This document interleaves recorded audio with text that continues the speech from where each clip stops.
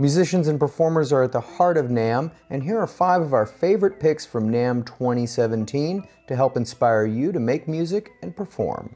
ESP Guitars always brings an over-the-top showing to NAMM, and 2017 was no different.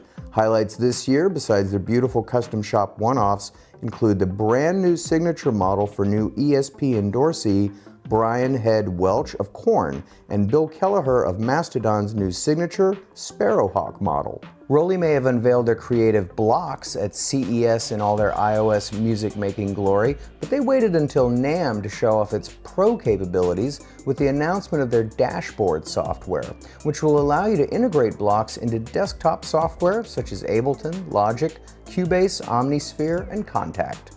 Synth guru Dave Smith rolled out what he billed as an update to his legendary Prophet 8 synth in the form of the Rev 2. What better way to update the standard bearer for analog polyphonic synths than by doubling its available voices, which is just what Dave did. The Rev 2 has 16 voices and also gives you a Curtis filter per voice along with their new wave shape modulation. Ibanez's 2017 lineup brought an expansion of their Iron Label line, more models featuring boutique bare-knuckle pickups, and new signature models from the likes of Meshuggah, Periphery, Steve Vai, and more. As can always be expected, they also have a beautiful lineup of acoustics and some unique contributions from their bass workshop.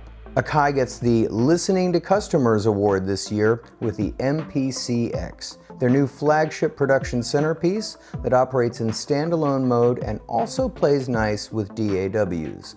With a large touchscreen and a plethora of pads and knobs, the MPC-X offers an intuitive workflow along with sampling, clip launching, time stretching, and a whole lot more. It can also sequence external gear from both MIDI and CV and gate outputs.